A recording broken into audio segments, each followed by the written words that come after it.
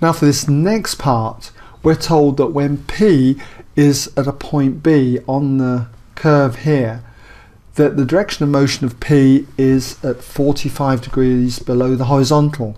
And we've got to find the time taken for P to move from A to this point B, wherever it may be.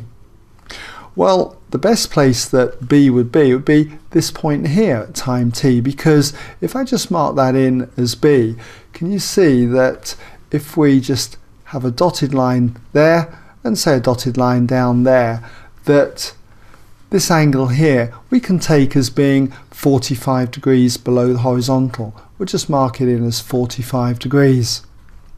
That would make this angle in here also 45 degrees.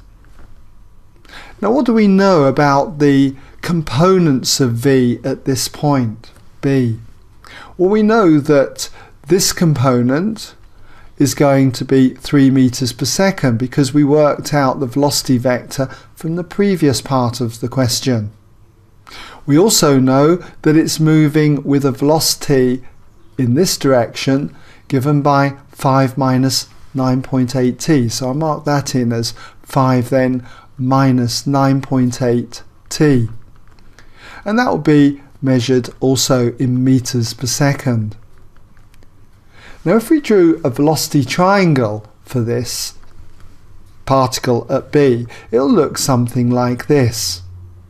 We'd have the 3 meters per second going across to the right there, and we'll have the velocity downwards as being 5 minus 9.8 t, and that will be also in meters per second. So the resultant velocity would be V, and it would act like that at an angle 45 degrees then below the horizontal. Now we know that that angle has to be 45 degrees as well because it is a right angle triangle. Now this right angle triangle, because we've got these two angles the same, must be an isosceles triangle. These two lengths must be exactly the same. So we can equate this length with this length. But we've got to be very careful here because we know that this is going downwards. So if I was to work out this value, it would be a negative value. And we know that the length has to be positive. So that means that we need to negate this. The length will be 9.8 t minus 5. So when it comes to considering the lengths, we know that 9.8 t minus 5, this length must equal this length here 3. So all we need to do now to work out t is just rearrange this equation. So if we were to add 5 to both sides, it will give us 3 and 5 is 8, and divide by 9.8, you'll have t equals then 8 divided by 9.8. And you could work this out as an exact fraction.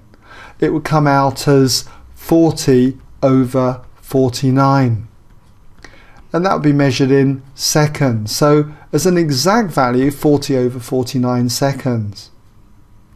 Or you could work it out as a decimal, but if you do, you get a horrible long decimal, 0.8163 and so on, which you'll have to approximate, say, to 2 decimal places, and that would be 0.82 seconds to 2 decimal places. So it's up to you which one you want to take. Alright? But I hope that's given you some idea then how you go about that part of the question. But you've got to take care about this particular value. Okay?